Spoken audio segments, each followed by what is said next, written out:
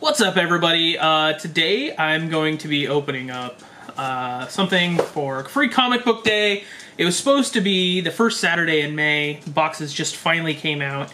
Grabbed the extra large for you because they don't make real big boy sizes.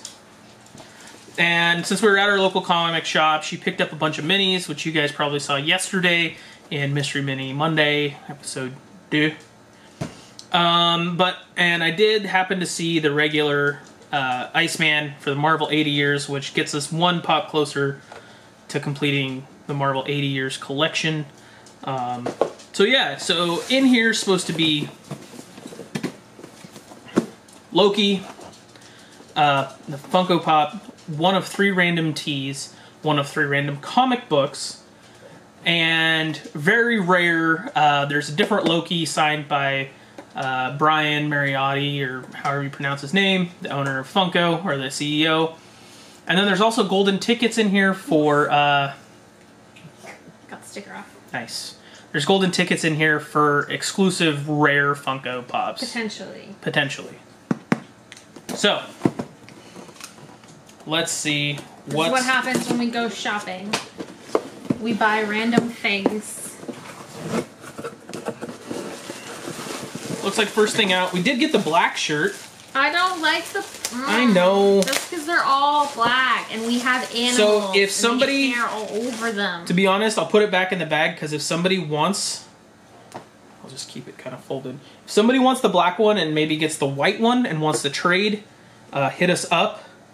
We'll gladly trade shirts, extra large or large. Let us know. Back in the bag it goes. And I'm not a big comic book guy, but there is... Oh, fuck. Heck with it, I can't. So, Mr. Loki.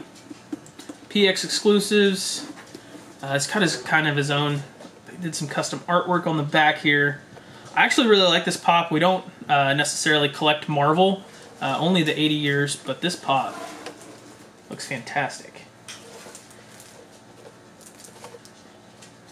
And then, last but not least, is Marvel. Nothing else in the box. This is a variant edition. I don't know what that means, but rated T for T+. But yeah.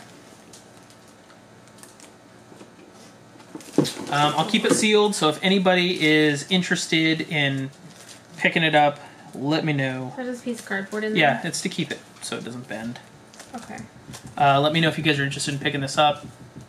I'm not a big comic book guy, like I said. It was more for the Loki pop and the t-shirt for us. I really like the pop, but it was, to be honest, it was more hunt for the golden ticket than anything in the t-shirt.